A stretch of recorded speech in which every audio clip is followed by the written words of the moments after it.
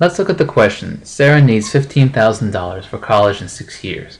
If she invests $5,000 now, what simple annual rate is necessary for the investment to grow to $15,000 in 6 years? Since we're using simple annual rate, we'll use our simple interest formula.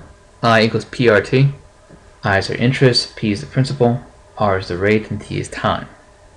Time is given in years. Sarah needs $15,000, has $5,000 already. Using this formula, this gives us interest. However, it doesn't give us overall value. How much interest do we need? In other words, what's the difference from $15,000 to 5? That's going to be $10,000. The interest we want is $10,000. We want $10,000 of interest. So using our formula, I equals PRT. Again, we want 15,000. We have 5,000. The difference is the interest that we want to make up. So 10,000 equals. We started with $5,000. The rate is what we don't know. We're trying to figure that out. And time is 6 years. So I put that in as well.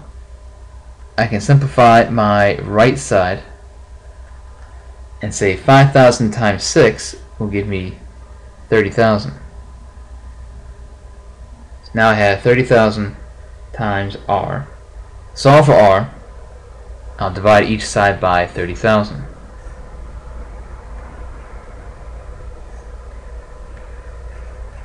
So my R is equal to 10,000 over 30,000. And if I reduce, I'm left with 1/3. Now, I need it as a percentage. So as a percentage, if I divide 1 by 3, I'll get 0.333 repeating. As a percentage, I need to convert this by multiplying by 100. Now I have 33.3 repeating percent. And that would be my answer.